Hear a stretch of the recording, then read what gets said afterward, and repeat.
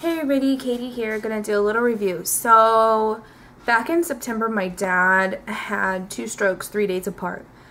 He's been home for a little over a month now, and we'd been having problems with his blood pressure machine that the VA sent him when I came across this. So this is the CardioTek Pro Series Automatic Hypertension Indicator Digital Blood Pressure Monitor. It's portable, it's accurate, it's great.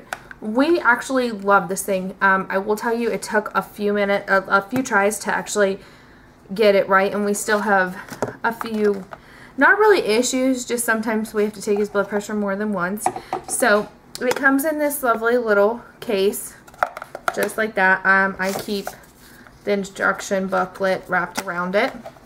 So because of my dad's paralysis on his left side, he can't, in the instruction booklet, it wants you to take your hand, place it under here, and set your elbow on a table and have your arm at heart's length. So because my dad cannot do that, when I go to take his blood pressure, I have to secure it up for him. And so then what he does is he just holds his arm out like this, tries to keep it about where his heart level would be, and you just press the middle start stop button, hold your hand lightly like this, and it starts to squeeze. We'll see what my blood pressure is today. I didn't program it right away, so it took me, it doesn't have all the right dates and stuff in it, but we write everything down, so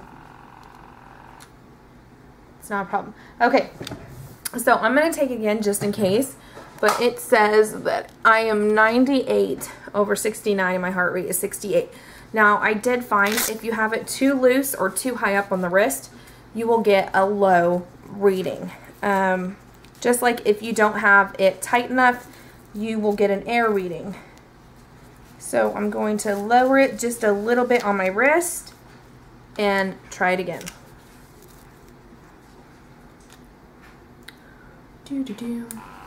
And like I said, I wouldn't really move around while doing it.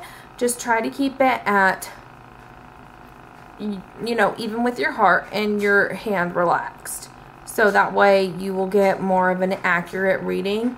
So far this one's been giving us pretty accurate readings compared to what his old blood pressure meter was saying. So again, I run a low blood pressure, so this doesn't really like, oh my goodness, to me. So now it says 95/60 and my heart rate is 78. That is normal for me. So like I said, it's been really, really accurate for us. It's been great.